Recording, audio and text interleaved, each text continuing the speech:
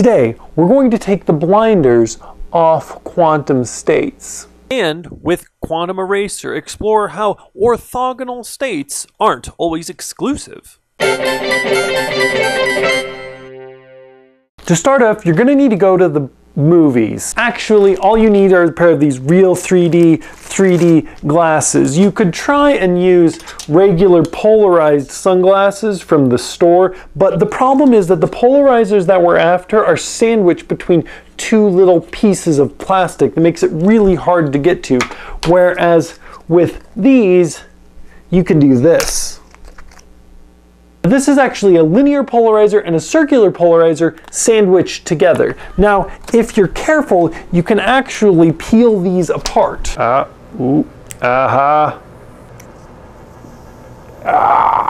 course, they get a bunch of stickum on them. I'm going to use this nail polish remover because it's got acetone in it. You know what? I take it back. Screw the acetone. It's not working and smelling horrible. Use isopropyl alcohol. Now I do have to abrade it pretty well, but after a little bit of rubbing, I can get it to be clear. So while I'm doing this, let's review about polarizers. Classically, that is, not quantum physics, a polarizer is a device that can only pass light if the electrical field of that light is moving in a certain way. In linear polarizers, there are conductive strips that absorb and reflect light with polarization in line with these strips, while light with a different angle for the electric field can squiggle past. While a circular polarizer is a material that delays or slows the electrical field by 1/4 the wavelength of the light, which causes the electric field to spiral either clockwise or counterclockwise in relation to the direction the light is traveling. Once you have your polarizer lens pieces at least reasonably clean, you're going to need to get out the ever-trusty toy laser. You're going to want to arrange your linear polarizers so that they can black each other out. This is sort of like cross-hatching because the lines of going one way and the lines going the other way completely stop any light that's coming through here. You can keep that black. Then simply take your laser and shine it through, or attempt to shine it through. If I put the laser here, I can still shine it up onto the camera. If I put it down here, nothing gets through. What's interesting is when you take one of these clear pieces, which is actually a circular polarizer, and insert it in between, you're able to get light again. Boom, boop, boom. Yeah! So to explain what's going on here, I'm going to use Dirac notation, otherwise known as bracket notation, and it's called that because it uses objects called bras and objects called kets, bracket, bracket. No, I'm not making a pun, that's actually what it's called. Now, a normal state for a quantum thing, usually called the system, is defined by a ket. You'll notice that this notation kind of looks like an arrow or a pointer, and that's on purpose because it's symbolically pointing to the way that a quantum thing, a quantum system, can be. It could point to a photon being vertically polarized, horizontally polarized, circular polarized, happy, sad, or less than 3. Look, it doesn't matter what you put inside of the ket. It just symbolizes the state that the quantum thingy is in. And the set of allowed emoji that you put into this ket represent the space of states, that is, the world of possible things that it could be. Fortunately for us, at each point in our setup, there's only 2 possible states that it could be at any given time. First, the laser light comes in and it's either vertically polarized or horizontally polarized. If it makes it through the first one, then it becomes either circularly right or circularly left, and then vertical horizontal again when you get to the other side. For this example, we can write out a map that represents the complete set of emoji for each one of the states, and you only need 2 points on that map. So for the horizontal ket vector, you're going to have 2 spaces, and you're going to have a 1 for this state and a 0 for this one. That means it's horizontal. It's pointing to this pattern or arrangement of information. Whereas for the flipped state, the vertical polarizer, we would signify it this way in the ket, and then we would write a 0 and then a 1. Now, what about those circular polarizers? It'd be nice if we could write the representation for the circular polarizer onto the same map where you just have those two states, because it's either clockwise or counterclockwise, but you want it to be able to kind of fit together with all of the other two states that you have going on. And you can do this. What you get is this. Yeah, that I is the imaginary I of the square root of -1, and yeah, we have a square root of 2 in the bottom, an irrational number, and while it looks really awkward, it actually makes sense. The reason for this is math. If you really want to know why those are the numbers, I suggest you go and you watch the videos by Leonard Susskind on quantum mechanics. He does this exact example on the board. We're almost there. We have a way of writing down the quantum state that it's in, but we need a way of writing down how it interacts with other states or moves from one state to another. And that's where the bra part of the bracket notation comes in, and that's also where quantum probability starts showing up. So when we send the laser light through this first polarizer, a lot of the laser light is bouncing back because it's not perfectly polarized, but a fair bit of it is getting through. So this light that gets into here has already been pre-programmed into the state of horizontally polarized. So we will write down first the ket for horizontal polarization. Next, we want the probability of how much light is going to make it through this second polarizer, the vertical polarizer. For that, we write down a bra, the bra of bracket notation, and it looks almost like the ket for a vertical polarizer, except the arrow is pointing the other way. Now, the arrow pointing the other way has a technical meaning. It means it's been complex conjugated. For simple states, it doesn't really change much, but for more complex states, that means specifically states that involve the imaginary number I, it can change them quite a lot. So now we place the bra next to the ket. Now if we take this object, this gives us what is known as the probability amplitude, sort of the size of the probability, but not literally the probability. In matrix form, you would have something that is like this. Notice that the bra is written horizontally where the ket is written vertically. So you just multiply this number by this number and write it down, and then you add this number by this number and write it down, and you end up with 0, which is obvious because it's, well, pretty much black. To get the actual probability, I would have to multiply that number by its complex conjugate, but complex conjugating a 0 doesn't really change anything. The fact that we got a 0 or black means that these states, horizontal and vertical, are what is known as orthogonal. Now, orthogonality in geometry just means that there are right angles to each other, but in this context, it means that they can't be measured by the same experiment. I have to be measuring either this or this, and if I try to do both at the same time by shining this light through, well, it doesn't make it. What about when we stuck that circular polarizer in between? So to get the probability for the first half of this arrangement, we start with the state that it made it through the first horizontal polarizer, and then we take the bra of the circular polarizer and combine them together.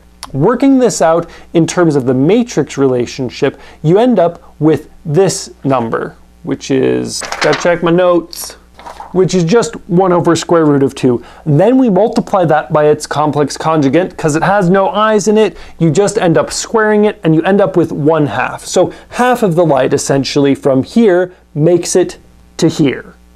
Then we take the state of it being here, that is the circular polarized state, and make that our new ket.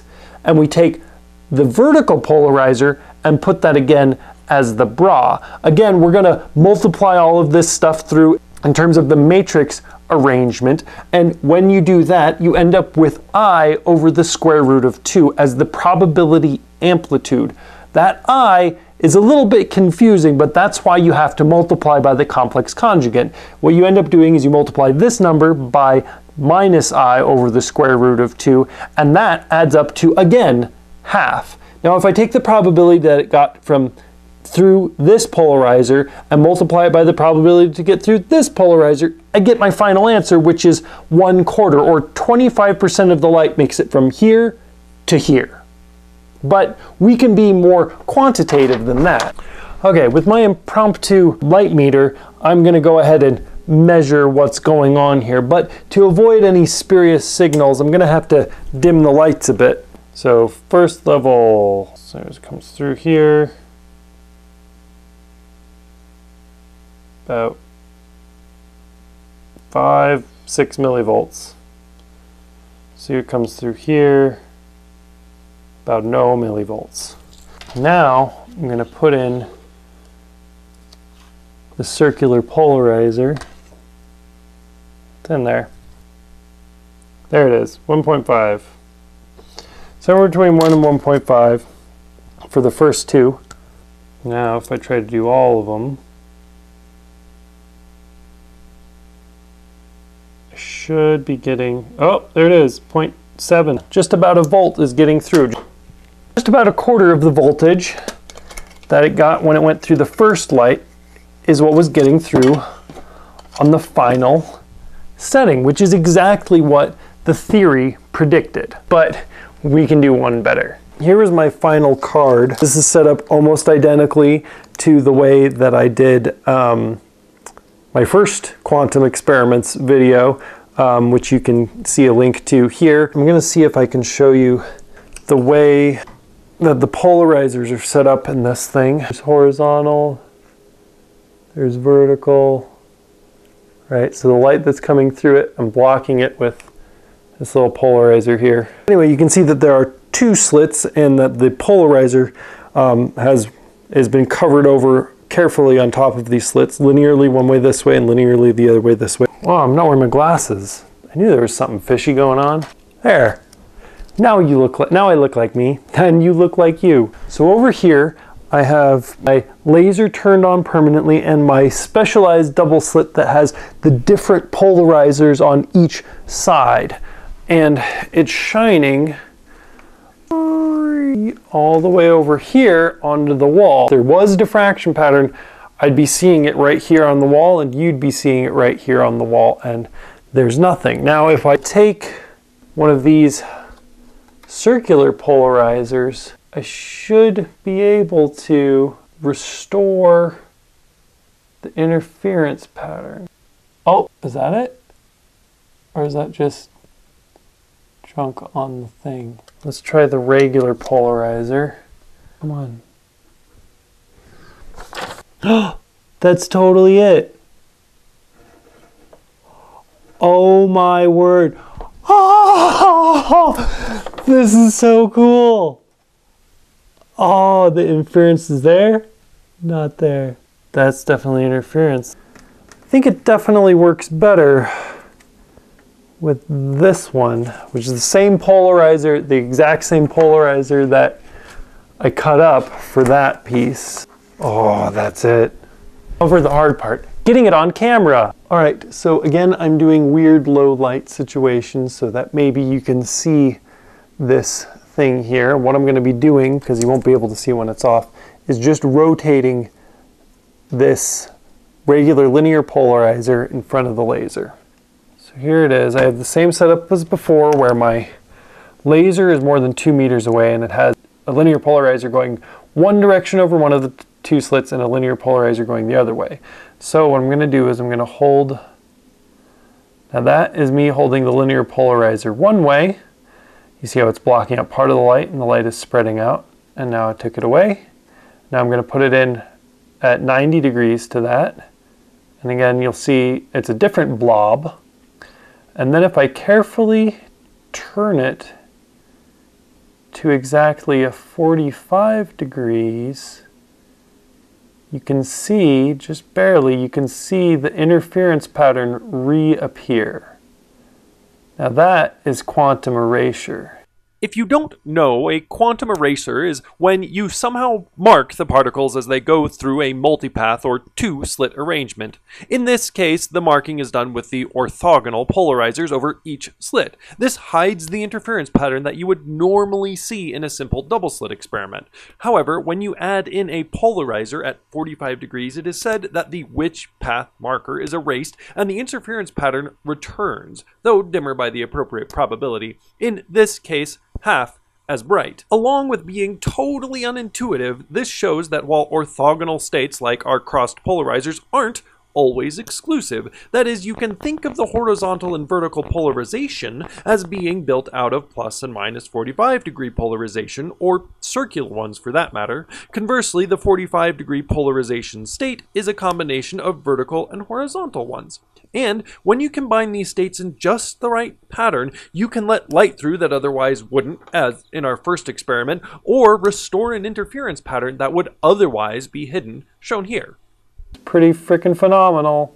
Anyway, I hope this was interesting. I know it was a lot to digest with throwing the math in there as well as 2 experiments, but originally I was just going to show the first part, but I was messing around on Reddit and there was a subreddit where there were people asking for people to do experiments or recreate experiments, and I got a link to this video here where they showed it with with lab quality equipment in a classroom setting, but I felt like I could probably pull it off, and it was a very finicky experiment. If you want to try this one out, be prepared to be frustrated and try doing things over and over and over again to really get it right. But it's really cool. I mean, you saw me cooing and hollering and everything. Like, it's really real how the physics works. You can see it with your own eyes, and you can test it with things that you can get with your own hands. It's not like you have to go and, find some sort of special laboratory that has a light table and has specialized polarizers and, helium lasers and all sorts of crazy equipment. You can do it for what? This was free. This was, maybe $1 worth of tape, and this was like $1, $2 of a laser. It's really not that hard to try and get a hold of this kind of equipment, and it's amazing what it can do. But you don't have to take my word for it, because you can science it.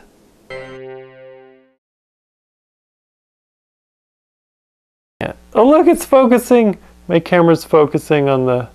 Woo. Can't see it. It's focusing on Matt Damon's face.